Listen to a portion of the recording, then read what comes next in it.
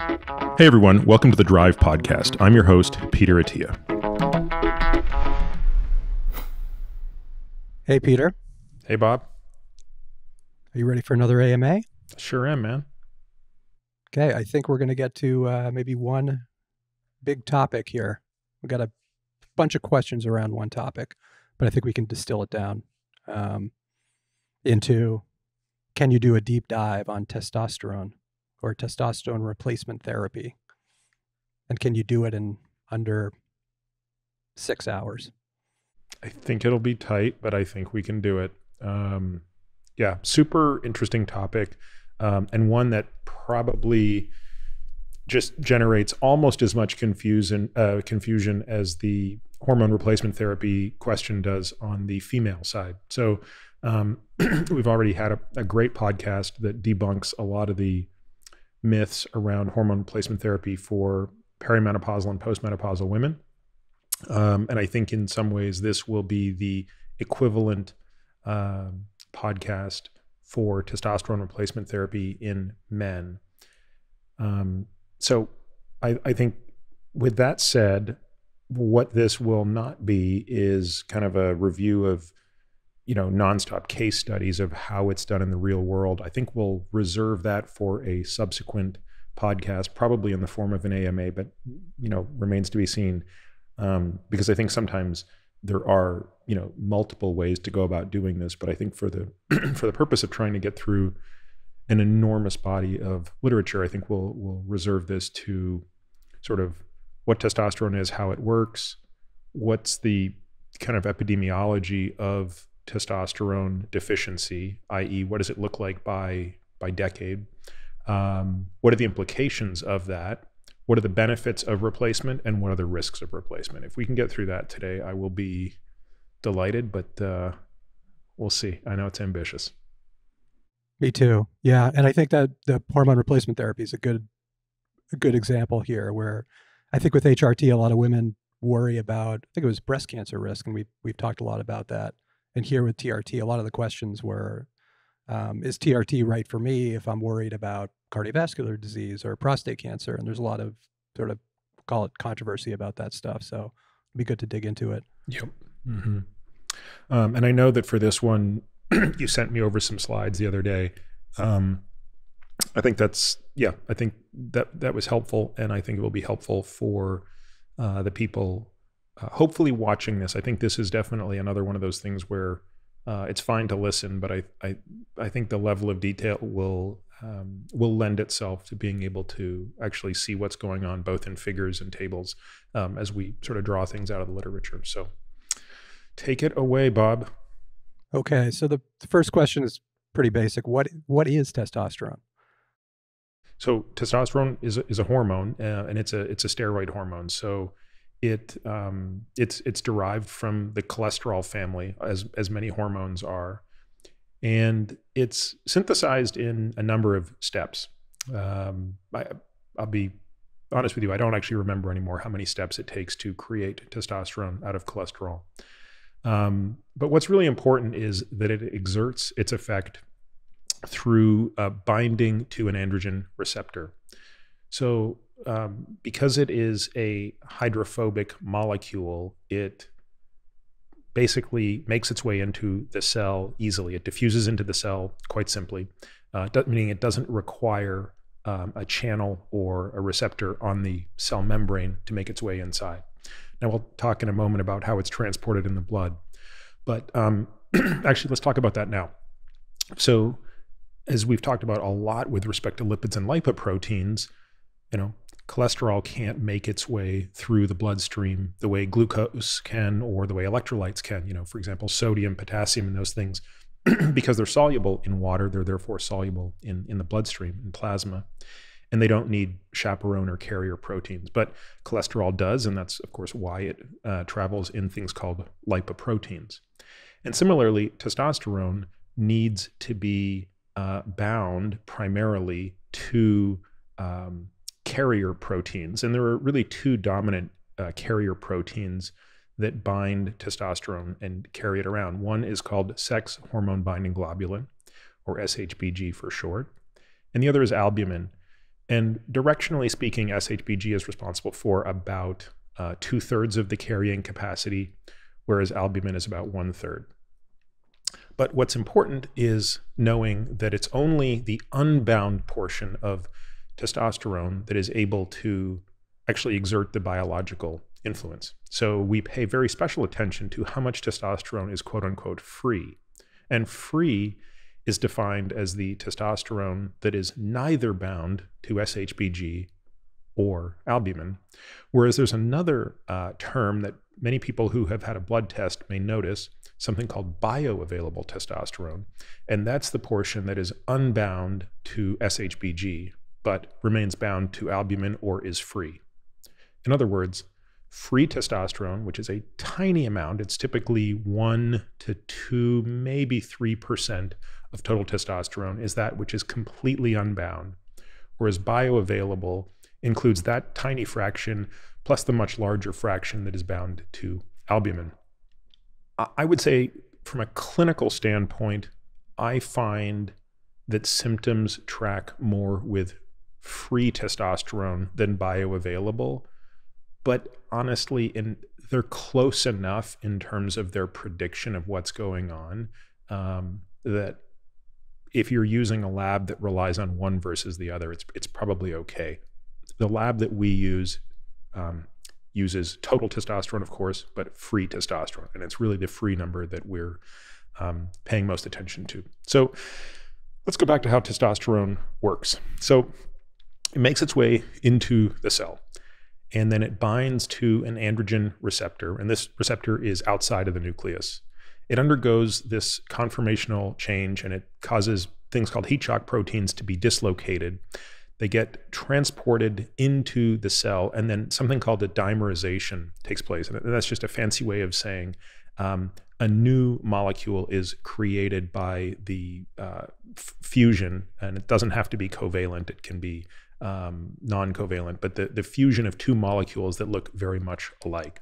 So this androgen receptor dimer now makes its way into the nucleus and binds with the kind of something called a hormone response element.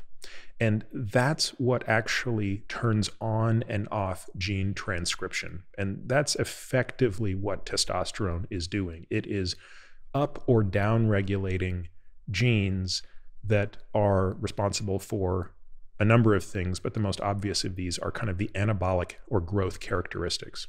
Now, there's something else I think worth mentioning here, Bob, which is the presence of another hormone here called dihydrotestosterone, or DHT.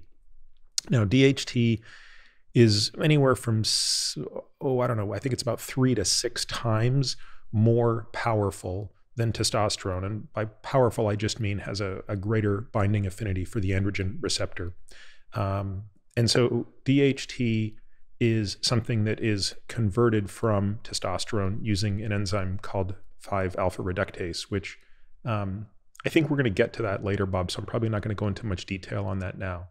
I think that's probably as much as I want to say on this topic, only because we could go a lot deeper into it, but I'm not sure it really adds much value to the clinical questions that we're going to want to get to, unless there's anything else that you have seen with respect to questions that people have about this.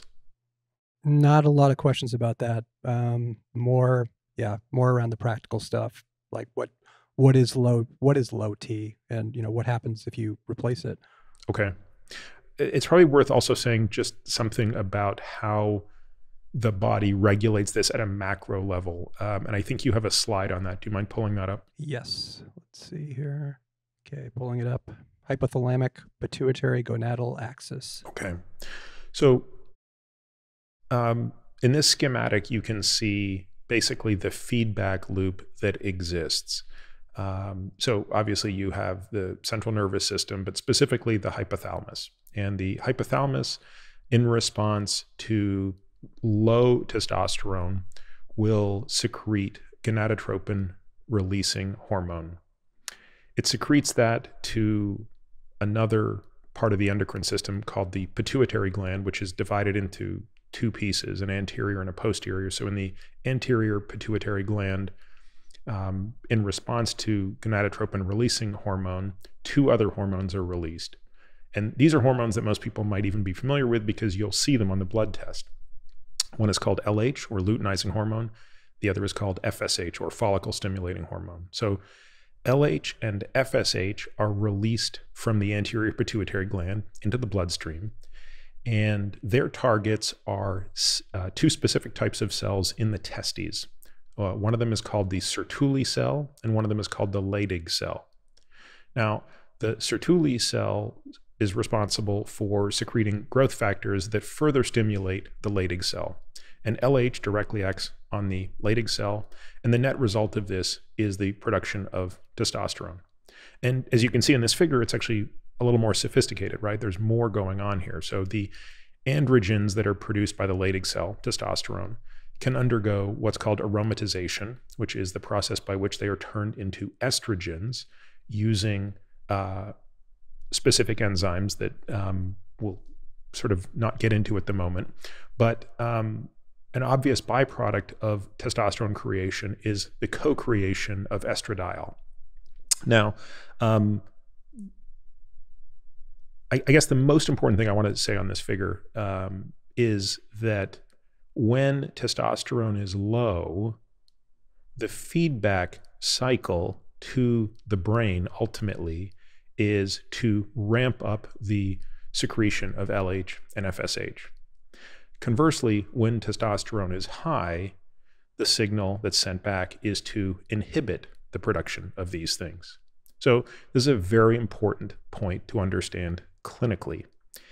If a person is supplementing with testosterone, it is usually very obvious to tell this from their blood work because they have unmeasurable levels of LH and FSH, and usually high levels of testosterone. Now, at some point, this becomes a permanent issue. In other words, at some point, if a person is taking exogenous testosterone for long enough, their body will lose the ability to make its own. Now, I think we'll come back to that a little bit later, but I just want to point out that this is a regulated process through a feedback loop. And another way to look at this sort of clinically is when you see patients who have relatively high LH and high FSH, but low testosterone. So in that situation, high LH, high FSH, low testosterone, the problem is usually in the testes. Conversely, when you see low testosterone, but low LH and low FSH, the problem is usually central, meaning there's something in the brain that isn't working. And of course, I'm being a little tongue-in-cheek when I say that because it's not really the brain that's not working. But there's something in that pathway, either at the GnRH level or at the pituitary level. And I will say that the most common thing that we see clinically that results in that picture, i.e. low testosterone, but with an inappropriately low LH and FSH, is sleep deprivation and hypercortisolemia, i.e. lots of stress. So those are unfortunately kind of ubiquitous clinical situations. We see a lot of people that have insufficient sleep or insufficient quality of sleep and or high levels of cortisol and stress, which, by the way, are difficult to disentangle sometimes from poor sleep. And that can result in the brain not sending the right signal to the testes. But that's important from a clinical perspective because how we treat low testosterone when we do make the decision to treat it is highly dependent on being able to differentiate between those two paths. Any other questions that have come up on that particular topic, Bob? No, I think that's it. Okay. So where to next? So next we have the questions of, okay, so what constitutes low testosterone? And I think you just made a distinction there, but maybe just from a clinical level, if we're looking at, numbers wise, if somebody's looking at a panel, what is low testosterone? Well, so this is interesting. I will say that most of the literature focuses on low total testosterone. And I think that's probably because it's more commonly measured, it's easier to measure, and it's basically the one thing that's always going to be measured. Whereas I think not all the time are physicians also measuring free testosterone or bioavailable testosterone. Again, my bias is to measure free testosterone because that's actually the testosterone that makes its way into the cell. But if you pull up the table that looks at total testosterone levels, we'll get a sense at how wide the range is across all age groups. Thank you for listening to today's sneak peek AMA episode of The Drive. If you're interested in hearing the complete version of this AMA, you'll want to become a member. We created the membership program to bring you more in-depth exclusive content without relying on paid ads. Membership benefits are many, and beyond the complete episodes of the AMA each month, they include the following: ridiculously comprehensive podcast show notes that detail every topic, paper, person, and thing we discuss on each episode of The Drive. Access to our private podcast feed. The Qualies, which are a super short podcast, typically less than 5 minutes, released every Tuesday through Friday, which highlight the best questions, topics, and tactics discussed on previous episodes of The Drive. This is particularly important for those of you who haven't heard all of the back episodes. It becomes a great way to go back and filter and decide which ones you want to listen to in detail. Really steep discount codes for products I use and believe in, but for which I don't get paid to endorse, and benefits that we continue to add over time. If you want to learn more and access these member-only benefits, head over to peterattiamd.com/subscribe.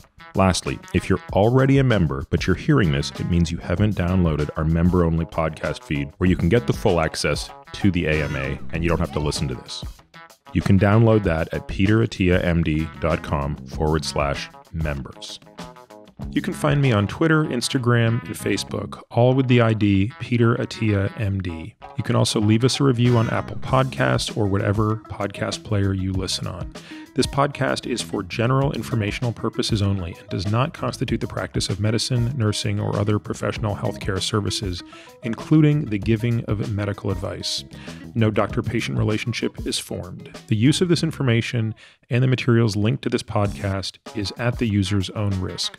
The content on this podcast is not intended to be a substitute for professional medical advice, diagnosis, or treatment. Users should not disregard or delay in obtaining medical advice from any medical condition they have, and they should seek the assistance of their healthcare professionals for any such conditions. Finally, I take conflicts of interest very seriously. For all of my disclosures and the companies I invest in or advise, please visit peterattiamd.com/about, where I keep an up-to-date and active list of such companies.